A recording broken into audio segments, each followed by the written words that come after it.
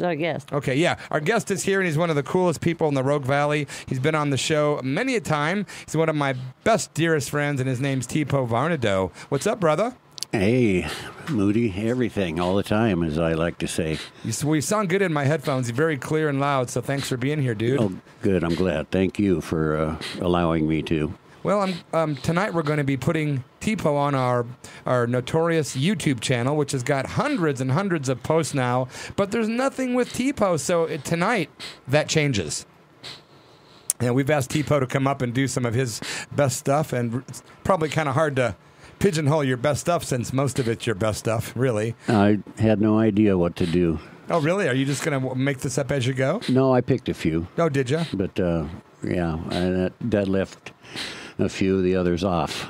Did you? Okay. Well, you know which ones are your better ones. You've done them enough times to, you know how people react. And, telling people that you're going to be on here tonight, we had a lot of mixed reactions, all good. But one guy said, wow, man, when I hear TPO stuff, it really just moves me. And it was really deep. Everyone was happy that you were coming on, man, and you've got a lot of fans. That's awful nice. Yeah. I appreciate every one of them, and I love every one of them. Yeah, and I remember I first met you. You were out at, was it Grants Pass? What festival was that? I think it was Hemp Fest. Hemp Fest, yes. Yeah, and I remember we were walking around, and I love spoken word poetry, and I was like, hey, who's this cat? Let's watch him, and boom, and then we talked, and that was it. We became pals. We did indeed, and have remained so ever since. That was, 6 years ago at least. Yeah. Probably more than that. 6 or 7, man, I think. Maybe 8, because I've been in the Valley almost 9 years, and I think I've known you for about the first year. Yeah, probably about 8 years, 7, 8 years. Indeed. And it's been a pleasure, my friend. Thank you. It has been my pleasure as well. Well, let's get started. Now that we've stroked each other. Right? I'm going to say. I'm over here kind of like, all right. Oh, we love you too, Tracy. Anyway, POE VARNADO, my friend and the Rogue Poet, what do you got first for us tonight? I got first one called Emotion, which I know you've heard. And I just hope there's some people out there that haven't heard it. Anybody that's come to the Poetry Slam has. But it goes like this. I met with stress, and I heard him say, it's my job to beat you down each day, keep you confused and your nerves to fray. When I get you down, down you'll stay. Well, I kicked stress right in the nad, said, bring it, boy, if you got the guts. I dissed his name, and in addition, I laughed a while and just went fishing. I met stress, and he said to me, your loss is my gain. Your sadness is my claim to fame. I need you to play my game. Well, I looked grief right in the face, said, you haven't a clue, not even a trace. You are the tool I use to move on. I am the king, friend. You are my pawn. Indecision at a crossroad said, you must carry twice the load. Your progress I'll block, your confidence erode, your loyalties I'll split, and one will be sold. Indecision, you can't touch me. You give me 2 choices, maybe 3. Well, I dealt with stress and I dealt with grief. You too will fall like an autumn leaf, and I will carry on. Fear, unsought, has sometimes found me, ground and pounded, trounced me soundly, damn near drowned a few around me. Panic all but gagged and bound me. Well, afraid to die is no disgrace. When you've looked death square in the face, the greatest gift your life could give is you, so that some others live. Dependence was at the opium den. I unhesitatingly walked in. He said, come on, we'll have some fun. I said, you had me at opium. Well, fun turned out to be obsession, leading me in hell's direction. Knowing I must turn the tide, I ditched that horse for a smoother ride. Well, I heard hate, and what he said was, come on, boys, let's make some dead. All it takes is me and lead. Bet I can hit one in the head. Well, I put hate where he could not see. You, through my eyes, though he might see me. And if he does, then so it be. For love has long since set me free. Yeah, I bumped into love in an open field, and both of us refused to yield. She said, I'll get you at some point. Hell, I just rolled another joint. But love has crept into my soul, shown me how I used to roll, and all the life the others stole. Love alone has filled that hole. Awesome, man. Now, Beautiful. Now here at the station with Bloody and Tracy, I sit reflecting on all the words I've been dissecting, emotions I have been inspecting, embracing some and some rejecting. But I will not fear them anymore. I need not settle every score, and I'll not let them set me to reeling, for after all, they are only feelings. And me, I will carry on, alone, or maybe with someone. Yeah. That's actually one of my favorites. It is. What's the name of that? Emotions. Okay, yeah. Thank you for doing that again. That's one of my favorites too, man. Thank you, man. Except that I thought the ending was earlier. Sorry. Well, you know, that's where it ends on the Brother Reed's CD. Okay.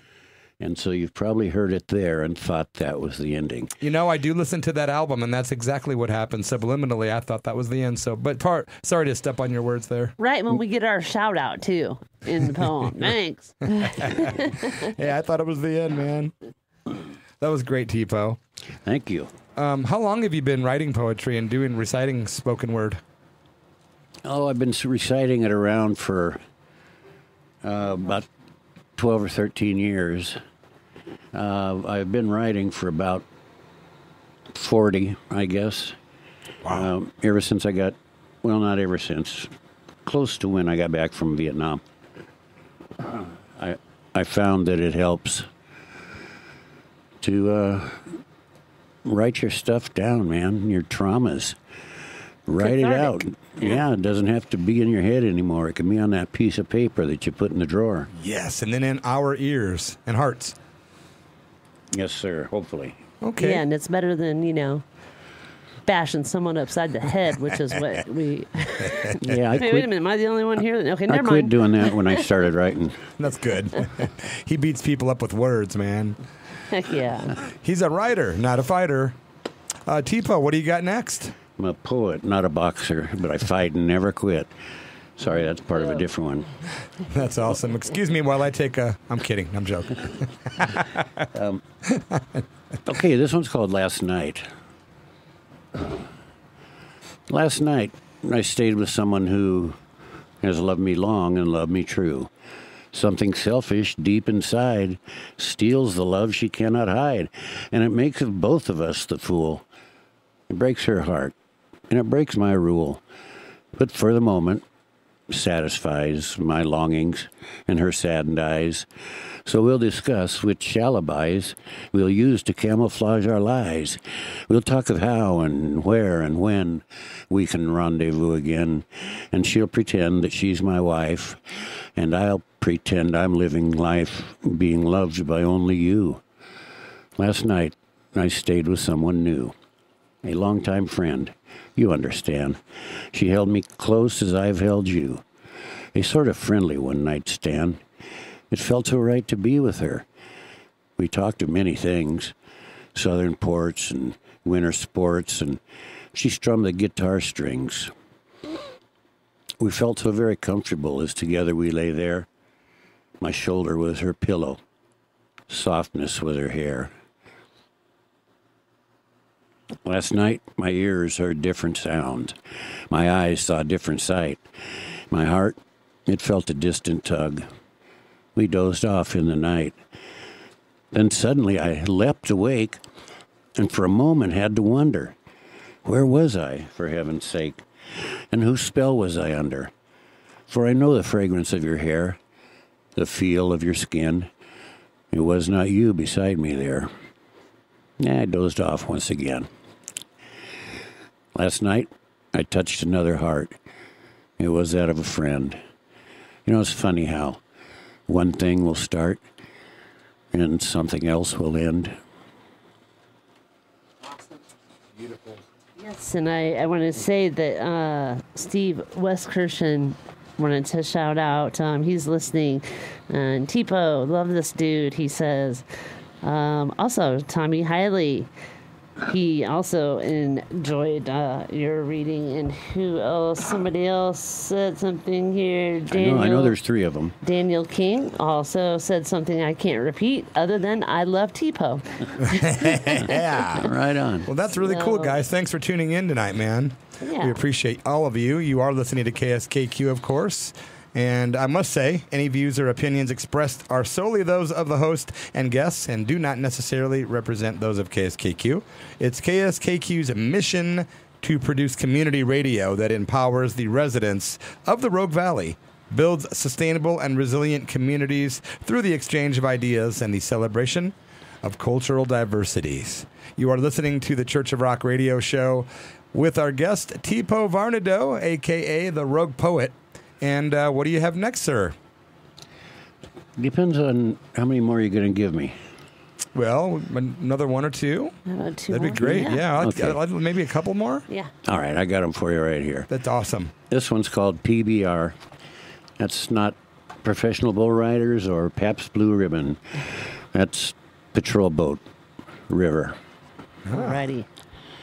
Cruising up the river, blinded by the calm, banana leaves and Tarzan vines, the ever-present palm encroaching on the waterway, hanging overhead. Rubber trees and orchids make the jungle green and red. Hooches standing high on stilts, open window, bamboo door. The dugouts and the sampans dot the muddy shore. Paddies choked with sprouting rice, eddies choked with foam. His eyes fixed on the river's bend, his mind fixed on his home. The skipper turns the wheel to avoid a floating log. A deckhand motions to reveal a thick descending fog. The skipper turns the wheel again to skirt a silty bar. The smell of diesel permeates life on the PBR. The radio spits Morrison. A deckhand sings along. The end. Tapping feet and finger snaps bring on a momentary lapse. The fog begins to shroud the craft. Lookouts posted bow and aft. An eerie silence does descend as they approach the river's bend. Then shots ring out. Glance off the hull. The skipper hits the throttle full. A deckhand darts and ducks his head. The air is rich with singing lead. Twin 60 spray the fog-draped trees. A deckhand drops down to his knees. Rounds have pierced his chest and neck. His life is drained out on the deck. As he fades, his mind does roam. His final thoughts of wife and home.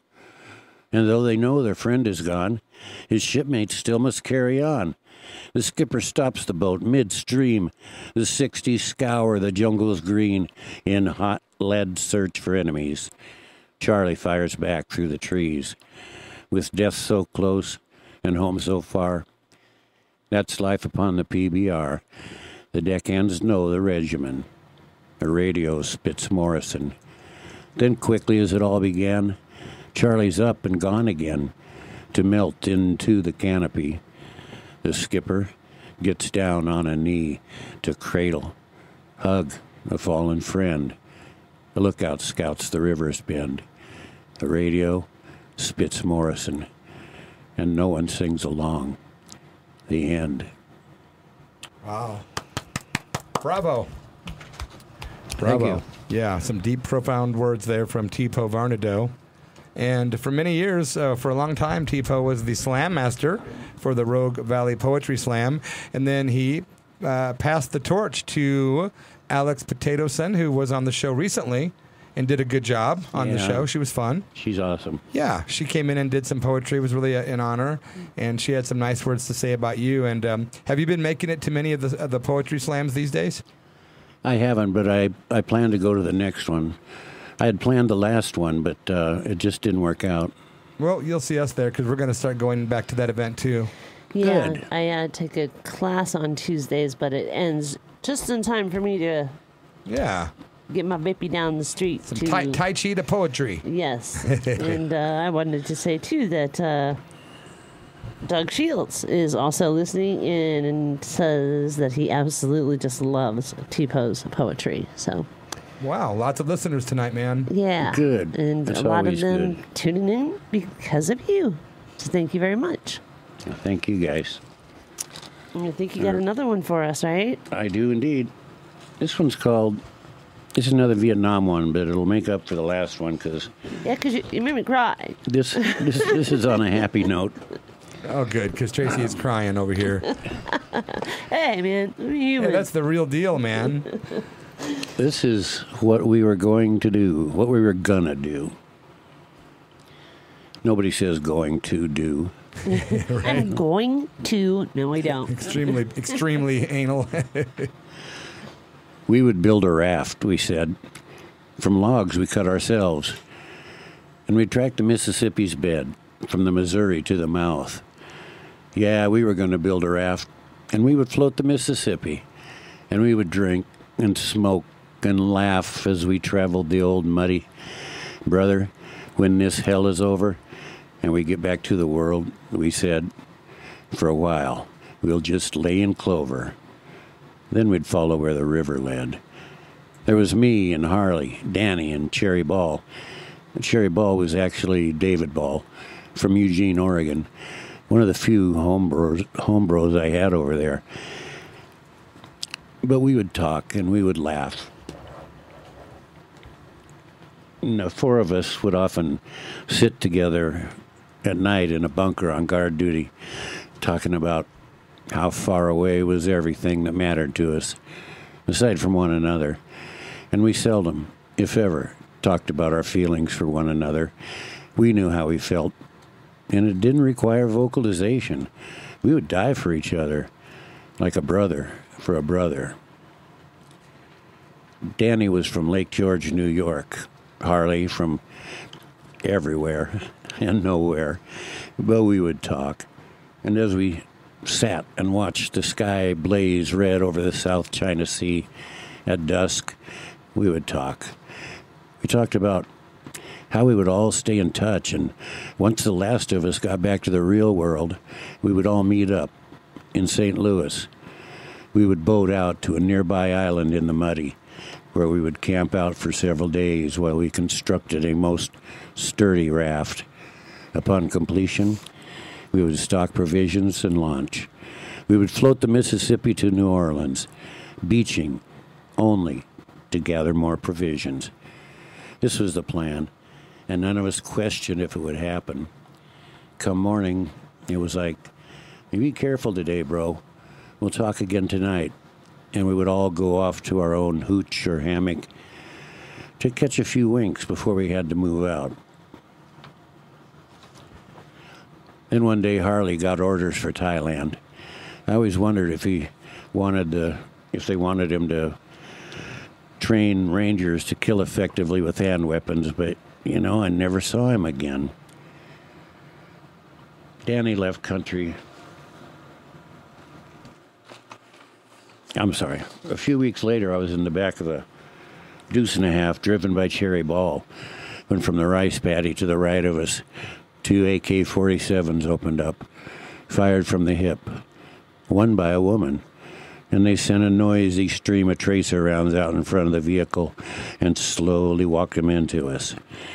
We all ducked as the round struck the truck. I was stunned, but unhurt. David Cherry Ball was struck in the shoulder and the head. But this hell of a man refused to relinquish his position as driver, and he drove himself to the nearest med station at LC English, 15 clicks away. I never called him Cherry again. Danny left country a few weeks before me, and once I left, although I tried to get a hold of the guys a couple of times, I never found any of them. I guess in a way, the real world turned out to be just another battlefield on which we each had to fight alone. But I'm confident that those of us still living remember when we would build a raft, we said, from logs we cut ourselves, and we'd track the Mississippi's bed from the Missouri to the mouth. Yeah, we were going to build a raft, and we would float the Mississippi, and we would drink and smoke and laugh as we traveled the old muddy. Brother, when this hell is over and we get back to the world, we said, for a while, we'll just lay in clover. Then we'd follow where the river led. Beautiful. You're listening to KSKQ. Thank you. That's the words of POE VARNADO, the rogue poet. Is that a fairly new one, or is that not something that you've read? A couple of years old. Yeah, because I don't recall that one at a poetry slam. I know it's been a while since I've been to a slam. Yeah, I think it was over the time limit to be able to do it, to slam. Well, that it was could have been, certainly a pleasure to have you on the Church of Rock again. Because I would have remembered that. I kind of do, but I'm like, I love that though. Yeah, that it was beautiful, man. Yeah. Do you have any things coming up, POE? Anywhere you're performing or going to be appearing at? I don't right off. I'm waiting for my phone to ring off the hook soon. Oh, it will. Usually get all these offers at once, it seems like. Yeah, and there's all the 3-day music fests. They never get a hold of me to the last minute. Yeah. Hey, T, can you come fill in for some people? Boom, I'm there.